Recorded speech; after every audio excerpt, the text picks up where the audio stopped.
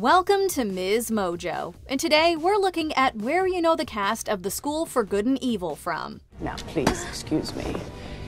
I have fresh villainy to attend to. Showtime.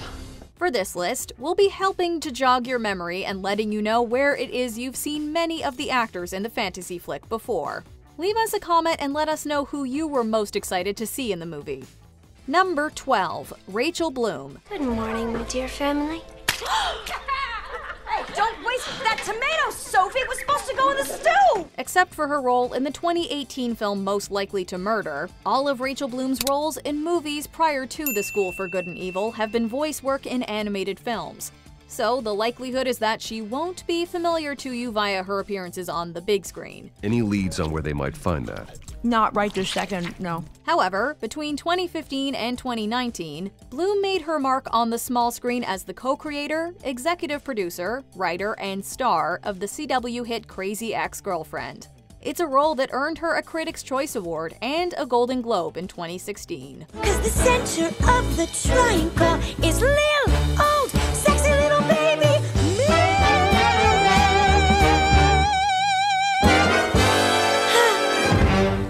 Number 11, Rob Delaney. Settle down now, boys.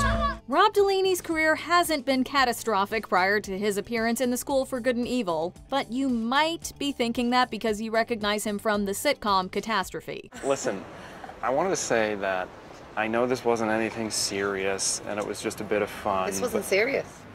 No, when I say it wasn't serious, I'm Goofing you, bro. Delaney was the star, co-creator, co-writer, and executive producer of the series that ran from 2015 to 2019.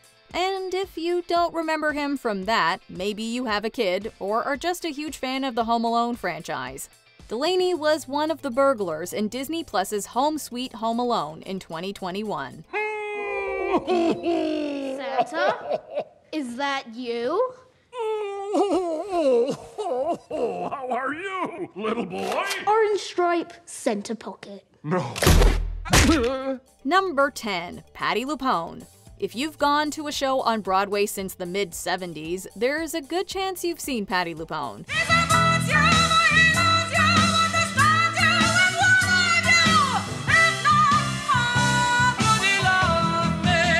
She's a true legend of the stage and has 3 Tony Awards and 2 Olivier Awards to prove it. LuPone was part of the original London cast of Les Miserables, as well as the revival of Gypsy in 2008. But for those unfamiliar with her work on Broadway, you may recognize her from her many movies and guest roles on television. Excuse me.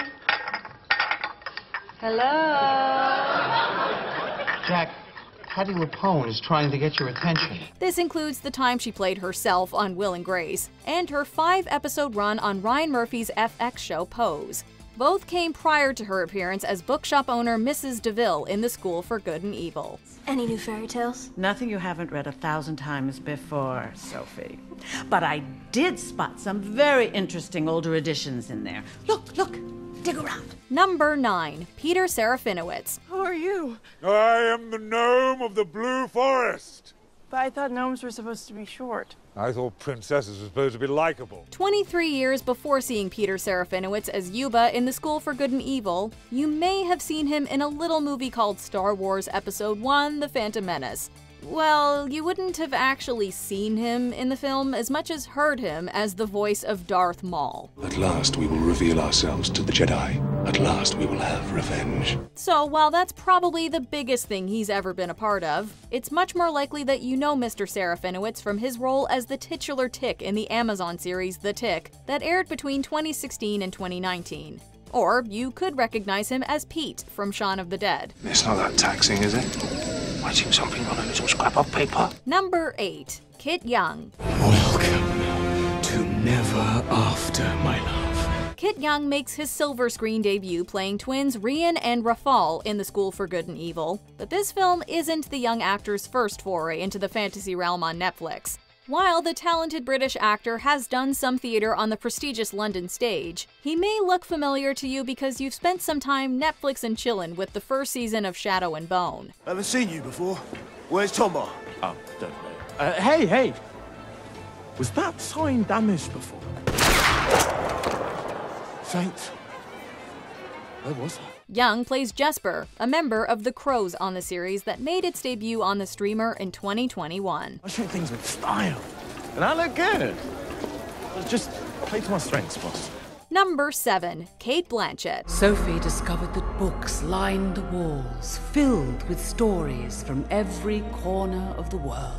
You know we can hear you narrating, you weirdo. Cate Blanchett is the narrator of The School for Good and Evil, so in this case you may be wondering where you've heard her before, rather than seen her. And it's very possible you picked up on her voice as that of Hela's in Thor Ragnarok. Neil. Beg your pardon.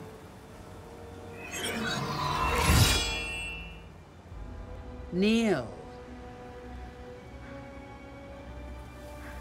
Before your queen. If we're talking voice performances alone, one could also remember hearing Blanchett as Valka in the 2 How to Train Your Dragon sequels, as well as the Python Ka in the 2018 film Mowgli: Legend of the Jungle. Oh yeah, and she was also in the Lord of the Rings movies. And to bring everything back around, narrated the prologue as Galadriel in the first film. Things that are, and some things that have not yet come to pass. Number 6. Lawrence Fishburne. As were Hercules, and Sinbad, and El Cid, and all the others who have battled the forces of evil. We teach you how to fulfill your destiny. Watching Lawrence Fishburne decide the fate of new arrivals to the School for Good and Evil is kind of like watching Morpheus guide Neo's journey into the Matrix. Or maybe it just feels that way because Fishburne was Morpheus. You take the blue pill, the story ends, you wake up in your bed and believe whatever you want to believe. You take the red pill, you stay in Wonderland, and I show you how deep the rabbit hole goes. And just like he tends to the students as the schoolmaster, Fishburne tends to pigeons as the Bowery King in the John Wick films. His role as head of the school also, in a way, shared some similarities with Dr. Raymond Langston, a CSI Level 2 investigator who was known to take charge and even taught a course. Fishburne played the role between 2008 to 2011 on CSI Crime Scene Investigation. According to Vice, the going price is 10 grand. That's a serious investment. Number 5. Kerry Washington. I see you found the groom room. Well done, Agatha of Gavaldon. Might I suggest you clean up a bit before orientation? Or perhaps clean up a lot? We have to imagine that playing Professor Clarissa Dovey, the Dean of Good in the School for Good and Evil, is a nice change for Washington after being a part of so much evil on Scandal for 6 years. If it doesn't work, it doesn't work. But you have to try. Because if you try, if you leap and you try and it doesn't work out, it's not on you. Along with her popular run as Olivia Pope on the hit ABC show, Washington has also been a part of a few other things you might know her from. This includes her turn as Broomhilda von Shaft in Quentin Tarantino's Django Unchained, and Mia Warren in Little Fires Everywhere, a TV series that she also executive produced. I thought we were friends. White women always want to be friends with their maid.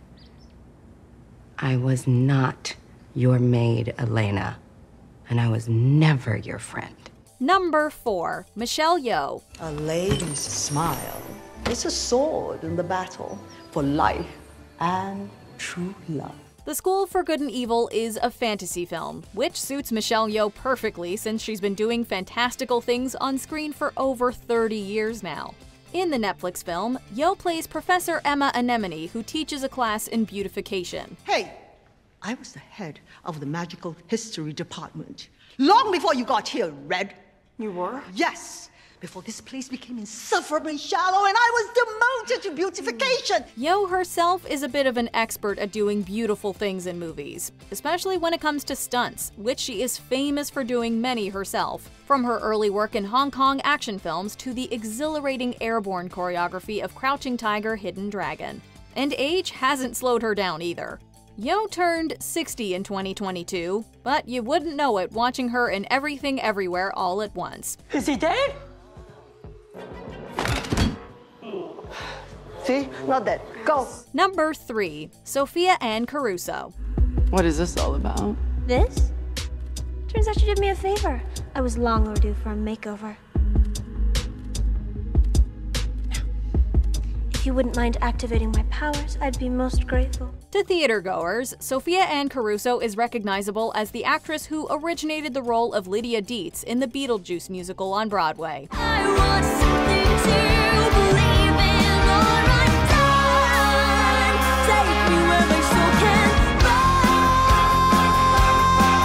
This was a role she inhabited from March 2019 through February 2020. Dealing with the ghoul Beetlejuice might have been Caruso's first major experience with evil in her work life, but it wouldn't be her last. In fact, even before landing the juicy role of Sophie, the good girl turned bad in The School for Good and Evil, she appeared in a 2019 episode of the supernatural drama Evil on CBS.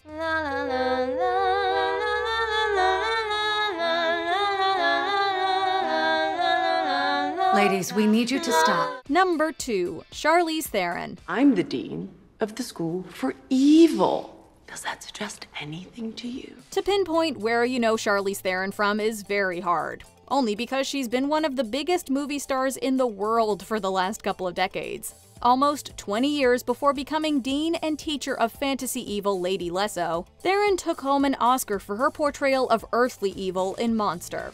Then, about 10 years prior to playing Lesso, Theron tested her fantasy chops as Snow White's evil stepmother Queen Ravenna in Snow White and the Huntsman. I will never stop. Never.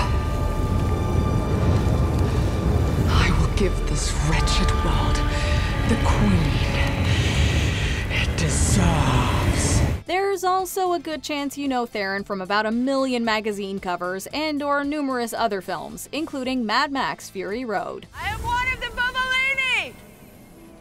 Of the many mothers! My initiate mother was K.D. Concannon.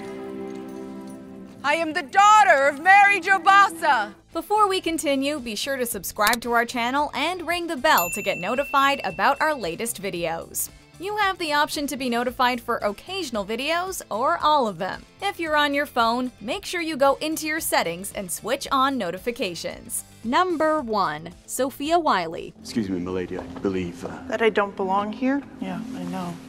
Not on your stupid rose anyway. Oh, and by the way, this is what a normal girl looks like. Maybe you're having a hard time recognizing Sophia Wiley because The School for Good and Evil is on Netflix and you're so used to seeing her on a Disney service. Before she found herself at this fantasy school being trained for good, she spent a couple years at middle school with her best friend Andy Mack on the Disney Channel. Literally the best thing ever. Really? Yeah. Oh, yeah. Hardcore and savage.